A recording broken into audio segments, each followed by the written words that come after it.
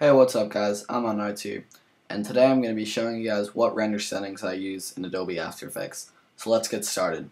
In this tutorial, I'm going to be using this V9 intro as the example, and if you want to see how these render settings look, you can check out the V9 intro on my channel or any of my recent intros. Alright, so first thing we're going to do, we're going to go to Composition, and we're going to do Add to Render Queue. And now we've just added this video to the render queue, obviously. So we're going to start out by clicking on Best Settings next to Render Settings. And it should automatically be on the right settings, but in case it isn't, you're going to want the quality at best. You're going to want the resolution at full. And you're going to make sure that your size matches the size of your intro. So for me it's 1920 by 1080, but I know for a lot of you guys it will be 1280 by 720. Alright, so I'm going to click OK for that. And now next to Output Module, we're going to click on Lossless. And this is where we're going to be doing most of the changes. So first of all, we're going to change the format to H.264.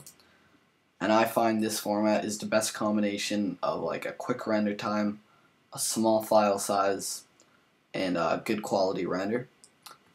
And literally the files come out to like somewhere between 5 to 10 megabytes on every intro, and that takes like 30 seconds to upload to YouTube, which is really good, or maybe even less.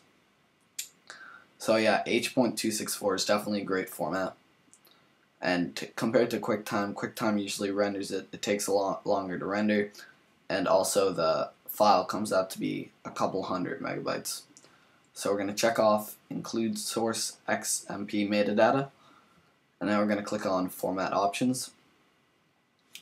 So yours is probably going to start out at VBR 1 pass under the bitrate settings, but you're actually going to want to change that to CBR. And under CBR, for the bitrate, you're going to set that as 8. Now, for the profile, you're going to want to put that at high, and the level, you're going to put that at 5.1. Okay, and we're almost done. If you have audio in your intro, which you probably should, you're going to check off audio output.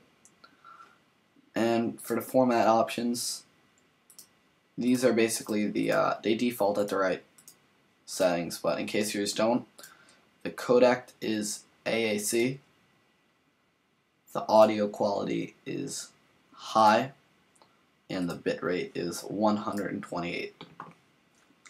And now you can click OK for that. So yeah guys, that's basically the tutorial on render settings in After Effects. Pretty quick tutorial. And one last thing, before you render, you're going to want to hold down caps lock. And you might already know this tip, but basically what it does is it disables this preview, which increases the render time by a lot. So if I click render, it's still going to render pretty slowly, but that's not because of the render settings, that's just because this is a really complicated project with like over 15 layers. So basically with any render settings, it's going to render slow. But yeah guys, that's the tutorial. Thanks for watching. Please like the video if you like the tutorial, and feel free to comment if you want to request a tutorial. Thanks for watching.